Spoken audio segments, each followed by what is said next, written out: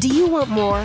More time, more balance, more love, more sex, more money, more real, and less bullshit? This is the Women Wanting More podcast with Dr. Karen Osborne. Real life, real stories, plus real tips to get you more of what you want.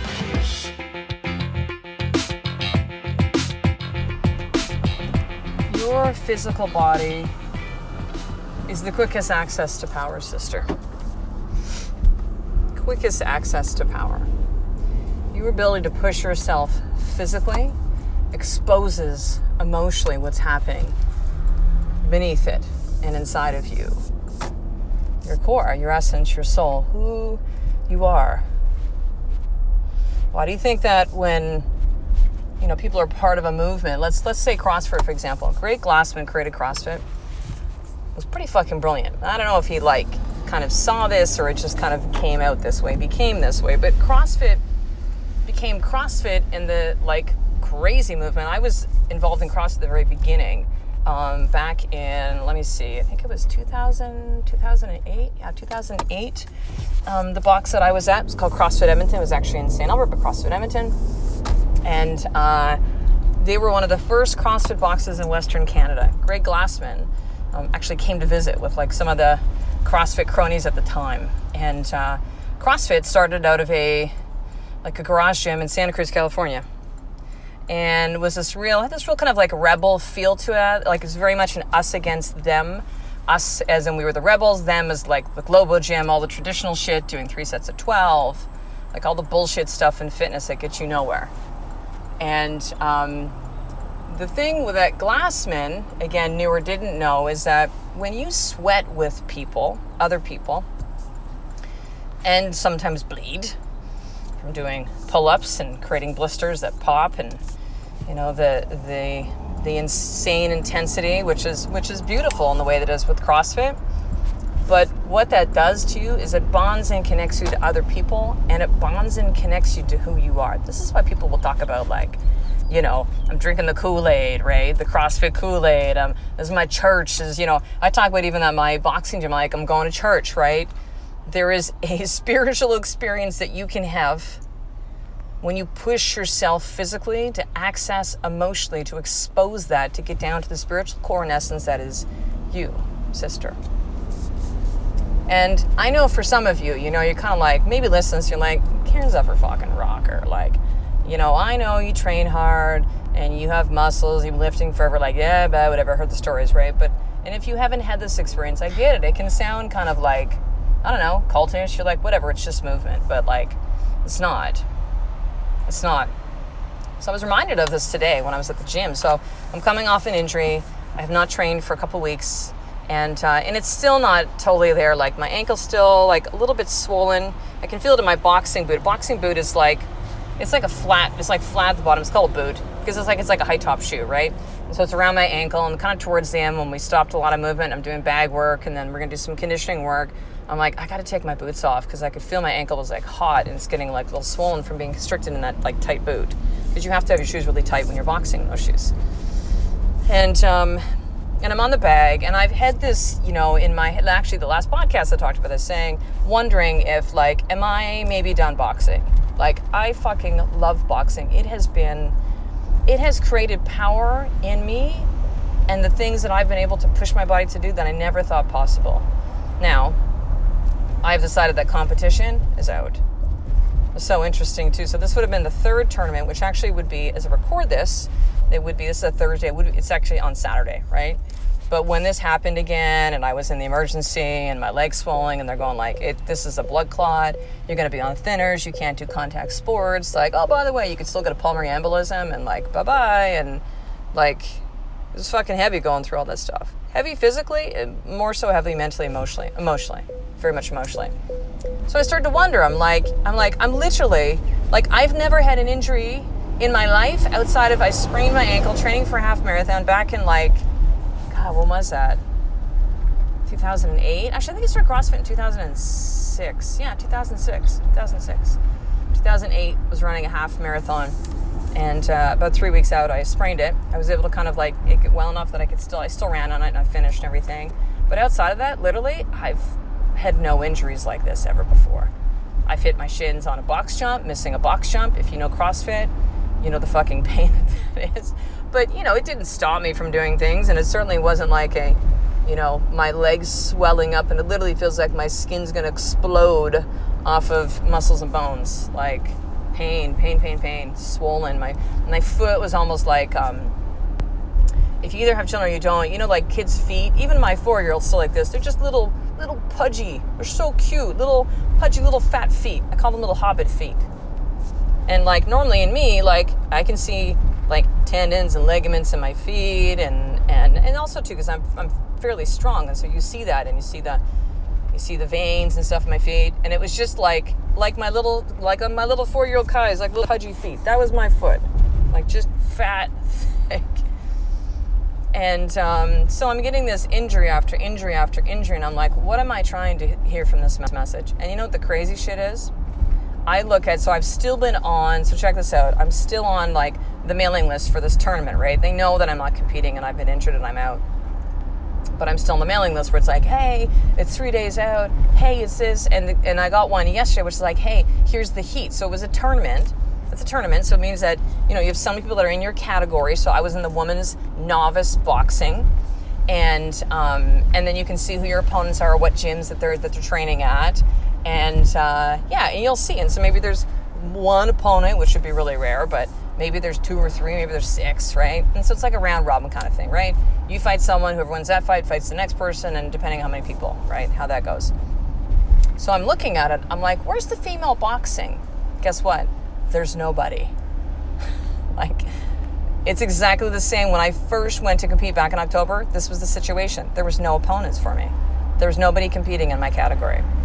The female boxing, at least out here, is not that big. Kickboxing's bigger, but even boxing, there's only 2 in female kickboxing. And one of the girls is at my gym, so Rob was telling me. So, I mean, they'll go 3 rounds. It'll kind of be like a match, right? Like a boxing, like 3 rounds. And it's like whoever, you know, 2 or 3, right? And if someone wins the first 2, then it's done. But so I never would have had an opponent, even if this injury came up. Same thing, like no opponent. It's like, how many times do I need to get messages from the universe saying, like, you know? And as my friend very astutely said to me through this whole process, is like, Karen, maybe you don't need to show up to the fight anymore. And she meant it as in the fight, but I also see it as in like, everything I needed to get and I'm getting doesn't involve competing. And it's a hard thing for me to say because there's a piece of me that kind of goes like, that sounds like a pussy excuse to me. Like, oh, see, the universe is directing me, blah, blah, blah. Like an excuse or a reason as to why not. But I know. I feel it. I feel it inside of me. So the same thing when this first injury happened. No, sorry. When the first tournament happened and there was no opponent, I couldn't compete. I'm like, no problem. Give me time to train for the next one. The next one was February. 8 days out. 8 days, 9 days out, I re-injured that. What I thought was a torn hamstring, now I know is a Baker's cyst behind my knee that has, you know, radiated to hamstring and caused pain there, like significant pain. Like I couldn't walk, I'm hobbling around. I mean, I got kids, man. Like there is no, like, nobody fills in for me, right? Like my husband needs to do his business. I need to be with my children. Like he was helping out with stuff, but still it was, you know. And then I'm like, okay, it was like a day later was better, 2 days significantly better. I'm like, okay. Went to the gym to train on that second day out, like took it really light. I'm like, you know what? I can still do this. I can still do this. It's a 2-minute round. I'm like, at best there probably will be 2 opponents. At best would be that I'm either going to be in 2 rounds, 2-minute rounds, or 3. So the most I have to kind of be in the ring is like 6 minutes. Like, no problem, I got this, right? I got this. And then again, it's, you know, this happened. And then again, no opponent, even though there's the injury. Like, maybe you don't have to show up to the fight anymore, Karen.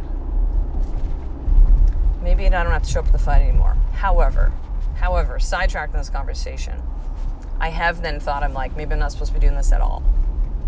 You know? And so as I'm training today, and it's hard, a couple weeks out, a lot of emotional stuff. Emotional, you know, it's emotional stuff that you go through. It's exhausting, right?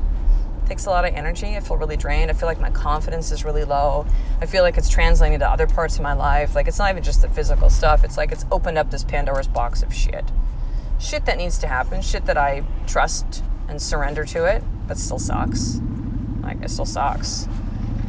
And so as I'm getting back and I'm feeling my confidence is like really shaky, and Rob and I did a drill today that was kind of like, you're like punching back and forth, but you're just kind of like you're holding your fists up over your forehead, if you can imagine, so with boxing gloves, and you're like protecting yourself, right? So if someone's on the attack and you need to defend yourself, right? Like, that's a way you can kind of like go into like almost like a little shell, and you take the punches, right? But they're not to your face. Or someone tries to go like take a rib shot, like you drop your elbow down, and so you're protecting into there, right? Like, so it was just a back and forth. It was really light, but I could start to feel myself go in this place where I'm like, do I still want to be doing this? Like, do I still want to do it? And then I'm on the bag, and I'm like, my shoulders are like screaming. They hurt so fucking bad. Somewhat being deconditioned for a couple weeks, and like a lot of the emotional stuff too. Like, mindset works both ways, right? It can sink you, and it can lift you. And because where I've been in my head and where I was standing at that heavy bag, it was sinking me. And I can start to feel like tears coming to the surface, right? Where I'm pushing so fucking hard. And normally I would go to that place, and inside my head, I'm literally telling myself, Karen, you can do more. Like, keep on going. Like, fuck yes. Like, I got this. Like, that literally is the talk inside my head. Not this time. I was like, you can't do this. You're fucking weak. Just stop. Right? And I realized that as I got through it. They were just 1.5 rounds. They were shorter rounds, but as I got through the training today with Rob, and then we did battle ropes at the end, and I'm like, yep, I'm getting back in a place of power inside my body again. It's going to look however it needs to look, and I trust it. But I understand that what I'm feeling right now is not well, maybe I shouldn't do this anymore. It's just that things are just so fucking raw for me. And it's a beautiful thing, and I'm glad that I went today, and I, feel a little bit kind of better afterwards, right? A little bit more energy, a little bit more clear, a little bit more lucid. Fluid, it's the word that comes to mind that I think of. And physical is the fastest way to power, sister. Like, you can't think it. You can't do the work to get yourself into power, in my opinion. Do a positive shift to see the lesson. All important things, all necessary things. But if you don't have the physical power and you try to overlay emotional stuff or, mental, like mindset tools on top of that, no, your body will sink you. And you need to have your body uplift you. To lift you. Lift you. Keep you going. Because if you were tired and exhausted, the reason that this is actually healed, considering I was in emergency 2 weeks ago. 2 weeks ago today, as I record this, it was like, you have a blood clot. Come back the next day when the ultrasound department's open, and we're going to do a scan and see, but we know we're going to find a blood clot, because it's like, looks exactly like a blood clot.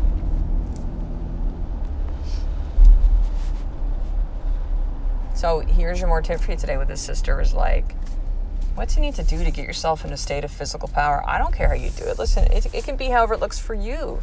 It could be that you do yoga. You do something that, it's really aligned with who you are. It could be that you run, you walk, you get out in the ocean, depending on what part of the world that you live in. Like, you need to do something on a regular basis. Swim, get in the pool to bring yourself into physical power. Because if you want power in your life, and you're wondering maybe why you can't access some of the emotional stuff, like you've been telling yourself lies for so fucking long, you don't even know that they're there. Believe me, you push yourself physically, the emotional stuff will come out. It will come out. It will come out. Guaranteed.